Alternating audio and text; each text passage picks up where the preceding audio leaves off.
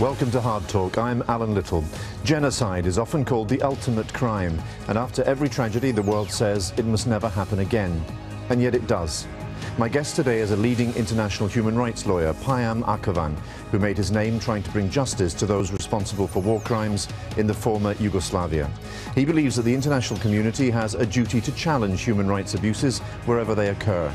But is true justice ever really possible? Or is it compromised by political constraints and realities?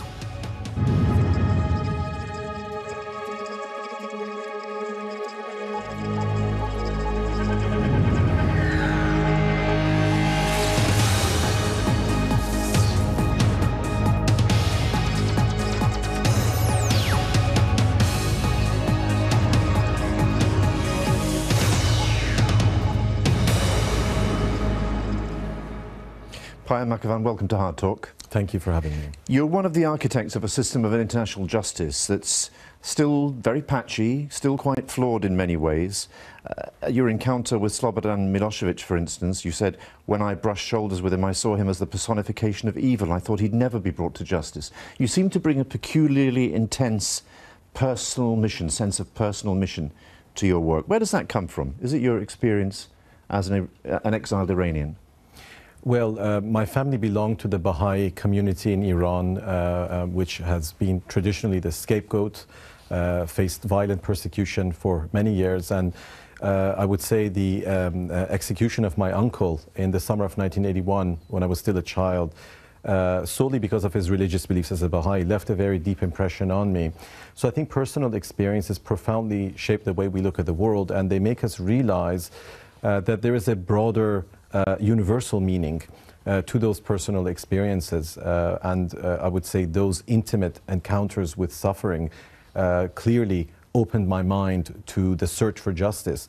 And the worst thing is the feeling of helplessness as a victim when you are in exile and a loved one has just been tortured to death, and you have the sense that there is no way that you can achieve any form of justice. And that is the beginning of a journey very often where you begin to understand that justice is a much more profound long-term struggle than we imagine it to be. So in a sense, you're pursuing some of your own personal demons through these international courts. I think those personal experiences make us understand in a profound way why justice is important. We can't reduce human rights to an intellectual abstraction. What really motivates us to achieve justice against overwhelming odds is that passion, that sense of indignation. And I believe that once I experienced this in my own personal life, it opened me to understanding how someone in the former Yugoslavia or Rwanda or wherever else may feel if someone that they loved has been taken away from them through violence.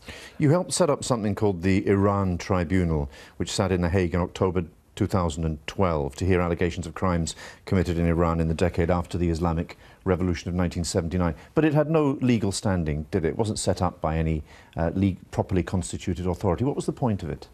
This can best be described as a truth commission in exile. The mothers who lost their children, who have an organization called the Mothers of Akhavan, Akhavan being a notorious mass grave outside of Tehran, came to me and said, well, you're the professor of law, you're the former UN prosecutor, can you do justice for us? And it was a very humbling moment because I told them that there is no court that they could bring their case to. And that's when we decided that we should set up our own court, which has all the trappings of a properly constituted court, 100 witnesses, evidence, a panel of prominent judges, including the former head of the South African Constitutional Court, and to begin the process of accountability and political transformation in Iran by exposing the historical truth through a credible judicial process. Did it have any effect in Iran itself? I would say the effect was remarkable because we broadcast the testimony of the victims through satellite television, through the internet. And as you know, Iranians are very internet savvy. They're glued to satellite television. We estimate that maybe 20 million people in Iran, for the first time ever, realized that in that first decade of the revolution, tens of thousands of people were executed simply because of their beliefs. And it forced the regime, after almost 30 years of denial, to admit that these crimes had indeed occurred. There was even a remarkable propaganda piece which suggested that the Supreme Leader Ayatollah Khamenei had tried to save as many political prisoners as he could. So now they have to try and position him as a human rights champion, which shows that once human rights and accountability becomes part of the public discourse, leaders, no matter how powerful, become answerable. But it had no legal standing. It wasn't a properly constituted judicial process. And so you're open to the charge, aren't you, that the witnesses selected themselves because there is a clear nexus here between the political imperative and the pursuit of justice. And that's something that's dogged the international courts, isn't it? That intermingling, that grey area between what's judicial and what's political. Of course. In this case, the Iran tribunal had no formal legal standing, but it had legitimacy. And sometimes legitimacy, when we're talking about the historical truth and shaping public opinion, is more important than legal, formal sort of status. But there is always a delicate balance between law and politics. But at the end of the day, the legal process is about ascertaining the truth through objective evidence, through witness testimony, through corroboration. It is a much more focused and rigorous way of understanding phenomena than, let's say, a discussion about history or politics or what have you. I mean, there's a leftist group called Rahe Karga which criticised the tribunal. It said that they felt some victims were excluded. They questioned the transparency of the process. They want to know who funded it and so on. Mm-hmm. You are open to the charge that it was a highly politicised thing. You've muddied the waters between what's judicial and what's political. Well, there were 100 witnesses in a tribunal which was basically set up by the victims themselves and funded by them, which is a remarkable feat of sort of survivors and victims becoming activists and putting together a truth commission in exile, which I think is unprecedented. But when you have tens of thousands of victims, by some estimates the number of executions are as high as 40 to 50,000, according to Professor Ervand Abrahamian. So you are all necessarily going to be selective in terms of only being able to represent a slice of the truth, but and nonetheless, it's clear that you can't bring anybody justice, really, can you? You can't. This wasn't a tribunal that promised justice. Depends on what you mean by justice. Justice isn't just putting a defendant in the dock. And remember what Hannah Arendt said about the Nuremberg judgment. She said it explodes the limits of the law. How can you ever bring anyone to justice for crimes on that scale? But at the very least, by exposing the truth, by giving the victims a catharsis, that in itself is a first step towards achieving justice. And when you're dealing with mass crimes, I think transforming public values, exposing people to the truth itself sometimes is more important than putting this or that person in prison. Are the Western democracies, do you think, right to pursue sanctions against Iran because of the nuclear program, or will it simply strengthen the regime as it exists? I have said for at least a decade that it is a mistake to focus exclusively on the nuclear issue. The problem in Iran is not potential nuclear capability, it's the nature of the regime. It's the regime that makes the potential of nuclear capability a threat. So until Iran is democratized, until there's the rule of law and respect for human rights, Iran will continue to be a threat to Western interests. And of course, Western governments are not necessarily interested in what is best for the Iranian people. They're looking at their own interests. But let's look at the example of the military dictatorships in Brazil and Argentina that were both pursuing nuclear programs which they gave up under civilian rule. And let's look at South Africa under apartheid, the same thing. So the point is that a regime that doesn't have democratic legitimacy will by nature become militarized. Because but can the West afford to wait for a democratizing process in Iran? I'm not sure what choice there is. The choices seem to be a military confrontation, which is an appalling choice, given what we've seen in the Middle East. And the other choice is appeasement through striking some sort of grand bargain with Iran. And I think that the middle path has to be the empowerment of civil society and conditioning international acceptance on respect for human rights. Policymakers tend to see human rights as a soft issue for a group of naive activists. Well, I think that human rights is at the core of any viable long-term solution to the problem of Iran in the Middle East. But civil society is very strong in Iran. It's just not as strong as the regime. Well, certainly, civil society has been many years in the making in Iran. Ironically, thanks to a totalitarian state, Iran has the most vigorous and the most secular civil society in the Middle East.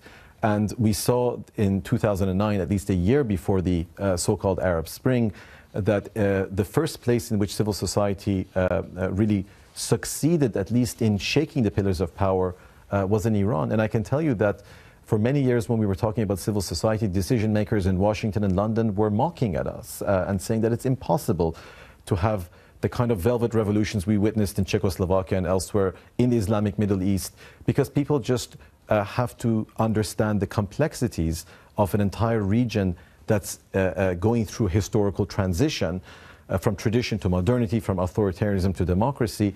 That transition is going to be complex. It's going to be messy in places, but I believe that Iran is the furthest advanced in the Middle East, and just beneath the surface of this tyrannical regime is a youthful generation which is post-utopian, post-ideological, and Iran has the potential of transforming the entire region. And does the new president, Mr. Rouhani, represent change? Well, there is some hope that the regime, for its own survival, has to bring about certain reforms. I remain skeptical. One of the members of the cabinet of Mr. Rouhani, one of the proposed members, is a man by the name of Mr. Pur Mohammadi, who was a member of the death commission that in the 1980s executed tens of thousands of people. That, I don't think, is sending the right message to the international community and to the people of Iran. But the point is that Iran cannot be ruled indefinitely through terror and torture and intimidation. And at some point, the regime will have to accommodate the demands of people for greater openness and accountability. Let me ask you about how you started in this human rights business. You joined the prosecutor's office at the War Crimes Tribunal for former Yugoslavia as a very young man. Why did it have such a big impact on you? From a personal point of view, once again, I think it goes back maybe to those childhood experiences that open you to understanding human suffering and injustice. And in Bosnia, during the first week of my employment with the United Nations, I was deployed in the village of Ahmici, in which several hundred civilians, including women and children, had been brutally massacred. And that was a rather rude awakening at the beginning of my career as an international lawyer. And once again, it was a very intimate encounter with what human rights really mean. And it was a very long time ago, 20 years, and those trials are still taking place. In Bosnia, it's often said that justice delayed is justice denied. Why has it all taken so long? Well, what's interesting is that we had the Nuremberg model of justice, which is an army which sits victorious atop the vanquished enemy, and the Allied powers could simply march down the streets of Berlin and arrest the entire Nazi leadership. That wasn't the case in the former Yugoslavia. The former Yugoslavia was a situation in which there was a tribunal set up together with appeasement of those responsible for ethnic cleansing. So it's a bit like having Nuremberg after accepting Hitler's annexation of the Eastern Territories. And one of the things it was meant to do is promote reconciliation. In fact, all the evidence is it's done the opposite. All sides in that war have carefully selected the parts of the evidence that they want to believe, that they believe consistent with their own adopted narrative. It's had the opposite effect. It hasn't promoted reconciliation. It's further entrenched division, hasn't it? Well, I would begin by saying that justice isn't necessarily about reconciliation. Reconciliation is an incidental byproduct of criminal justice. But we also have to realize that even in post-war Germany, it took at least 1 or 2 generations before the lessons of Nuremberg were learned. There was still great sympathy for the Nazis well past the Nuremberg judgment. But I think it's a mistake to think that we're going to achieve reconciliation simply by prosecuting people from all sides in a conflict. But it's what we were promised when the court was set up, that it would be an instrument of reconciliation. And it failed in that respect, at least, didn't it? I wouldn't say it failed. I would say that we have to imagine what the world would look like if Slobodan Milosevic was still in power, if Radovan Karadzic and Ratko Mladic were not held accountable in The Hague and were still in positions of power. although there are still very serious tensions, the removal of those warmongers and what we call, the ethnic entrepreneurs that instrumentalize hatred to achieve power, the removal from the political stage, I think, has made peace and stability much more viable in the former Yugoslavia. This doesn't necessarily mean that people are going to embrace each other in some sort of shared humanity, but it does help create a context. You'll remember Sir Geoffrey Nice, who led the prosecution against Slobodan Milosevic. He said that many of the judges were simply not up to the job. They were often dumped on the tribunal from parts of the world where they weren't properly qualified. Initially, he said, I was very much a believer. Here, for the first time since Nuremberg, was international justice. Then I became cynical. I saw that the judges very often didn't know what was happening and the trials were being ruined. He also said that the judges were under pressure to be ethnically even-handed. We've convicted a Serb, we'd better convict a Croat and a Muslim as well to balance it. Did you become disillusioned in any sense?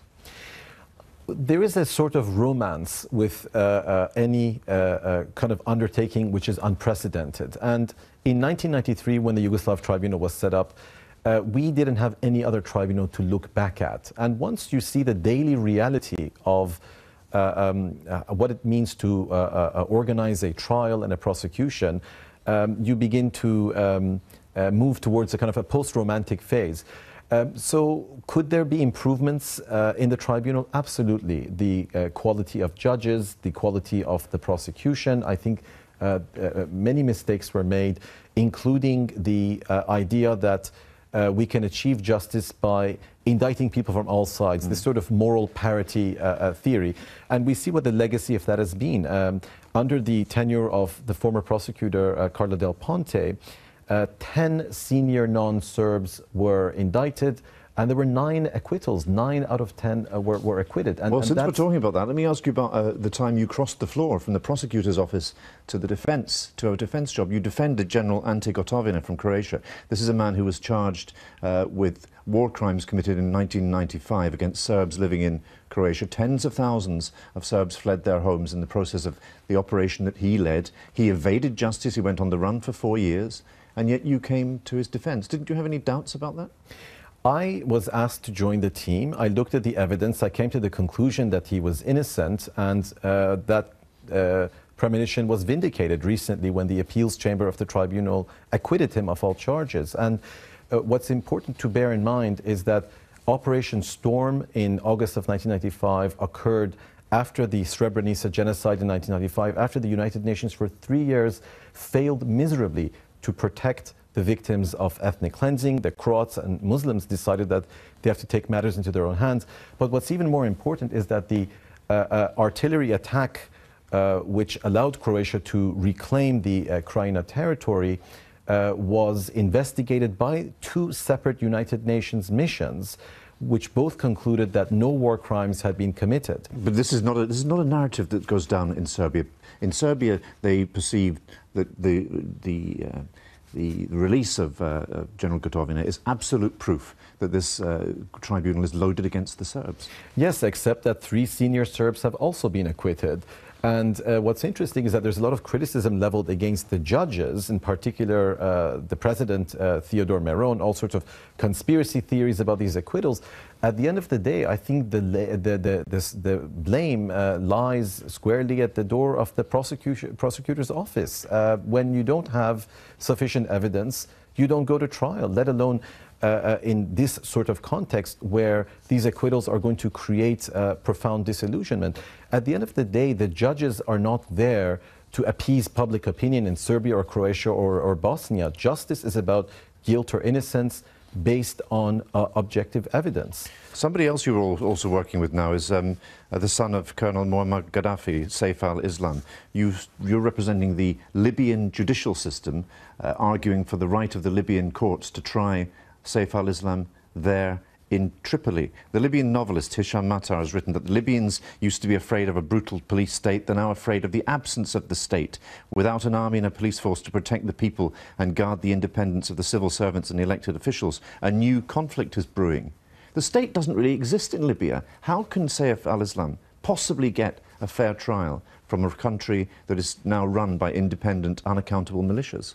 Well, I'm not at liberty to discuss this case, which is pending before the International Criminal Court, but I think the basic principle, which is enshrined in the statute of the International Criminal Court, is that where national courts are able and willing to prosecute, they must be given primacy. The International Criminal Court is only there where national justice is not possible.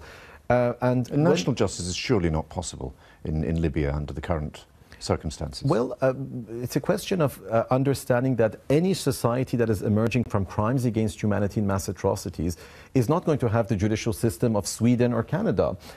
It's going to be a society which needs judicial capacity building, which needs sufficient time It's not going to come early enough for Saif al-Islam to give him a fair trial, is it? Well, I think the question, once again, can be put in the context, for example, of Rwanda, in which, despite the fact that there was a UN tribunal for Rwanda, there were 130,000 people in prison after the 1994 genocide. And the Rwandan judicial system, which is in a far, far worse situation than Libya, was given the opportunity over time to manage these cases. And I think that they have done a relatively decent job. Let me ask you about genocide. You've done a lot of work on this in recent days, and you've said genocide has become a trophy which bestows the crown of ultimate importance and suffering on certain people. Do you think the charge of genocide is bandied around too freely now? I remember during the mass murder in Rwanda in 1994, the big issue was this genocide or was it not genocide? And while this debate was taking place in the United Nations, 1 million people were slaughtered in 3 months in Rwanda. And then in the case of Darfur in Sudan, the US Secretary of State Colin Powell said, well, we're not going to deny the label of genocide as the Clinton administration did with respect to Rwanda. We will call this by its rightful name. So this is highly politicized. But we will still not do anything. This is the problem. It's been taken out of the judicial realm and put in the hands of political actors. It's not only that, but we have created this illusion of progress in the United Nations, in academic circles and other elite contexts, where we think that symbolic condemnation of mass atrocities somehow represents progress, and it becomes really a substitute for more effective action. It doesn't really matter what you call the murder of 1 million people in Rwanda or Darfur. What is important is whether there's any meaningful action to protect those victims. The QC Philip Sands, who you'll know is a great champion of international justice like you, he says these courts are a world of laws that are like spiders' webs through which the big flies pass freely and the little ones get caught. It's true, isn't it? We're not going to see American soldiers or British soldiers arraigned at the International Criminal Court. If you look at the list of indictees at the ICC, they're all African. When are we going to see a system which will hold citizens of powerful countries to scrutiny the way they do citizens of smaller countries? I have a slightly different take on this, because I remember the complaint that people had about the Yugoslav tribunal having been established only because the victims were Europeans. Another complaint is that we're setting up all these courts and exercising jurisdiction in relation to Africa. Well, I would say good for the African people that there is an institution that is addressing the grave injustices that are being committed on that continent. But it remains a weakness, doesn't it, that China, Russia, the United States, 3 permanent members of the Security Council, refused to sign up to the ICC. That is clearly a weakness. And once again, we have to understand the rise of global justice as a historical process. 20 years ago, we didn't have a single jurisdiction to punish genocidal murderers. And today we have the remarkable precedent of the Yugoslav tribunal, the Rwanda tribunal, and a number of other instances where we have at least some measure of justice rather than not at all. And I must also say that it may be more fashionable to condemn the Americans for war crimes, but I think the biggest source of injustice is the failure of the United States and the Western powers to intervene in situations like Rwanda, in situations like Darfur. That, to me, is a much bigger problem for Payam, global Akhavan, justice. thank you for speaking to us on Hard Talk. Thank you. Thank you very much indeed.